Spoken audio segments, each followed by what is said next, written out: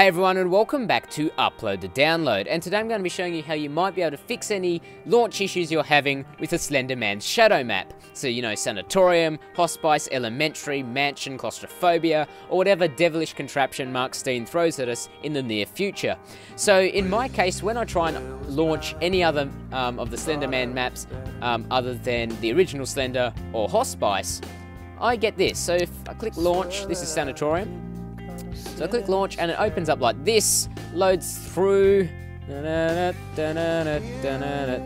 please, and then I get this error message, and sometimes I don't even get that. Sometimes it just loads and then completely does nothing and sits there going, huh, what do you think? Nothing's happened. Anyway, so yeah, I get this error message most of the time, and it says, you know, such and such file cannot be found, Sometimes this is an image, sometimes it's a model file, sometimes it's this and that, or a texture map or something.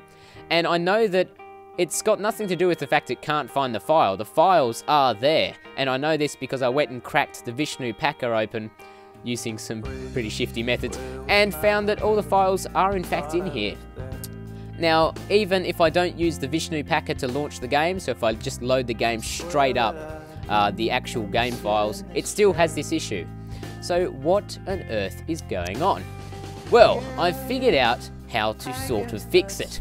Now there's no downloads, there's no nothing to, you know, hack or anything. All you have to do is go here, go properties, compatibility, and change this to Windows XP Service Pack 3. Now click apply and click OK. Now sometimes this will work, sometimes it won't. If we go run as admin, but eventually it should, okay? Eventually this should work. So if you run as admin, and then let it decompress or whatever it's doing. Okay, so now when we launch it, it may crash again and give us an error message. It may not, it may work first time. Sometimes it gives you an error message, and then all you have to do is close it and open it back up, run as admin. Let's see if it crashes on us. There we go. So it crashed on us again, but that's all right, just close it. And now if we go back and try and open it again, I don't know if it's clearing a cache or whatever it's doing, it's setting something right.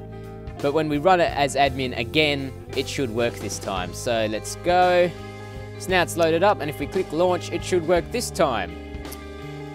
Now, I don't know why it does this, it's very fishy, especially since you have to like run it twice as admin. The first time it fails, usually. It might even fail again, but it shouldn't. It should work fine this time. But yeah, it's very bizarre. Very bizarre, and I spent a lot of time trying to figure out what's going on with it. There we go, we're now in the game. Oh joy. Hell's balls. Let's not play this. Yeah, so definitely, hopefully this works for you. Do let me know in the comments below if it does. If it doesn't and you've got some other issue, I would contact Mark Steen using his website. I'll put the link in the description below.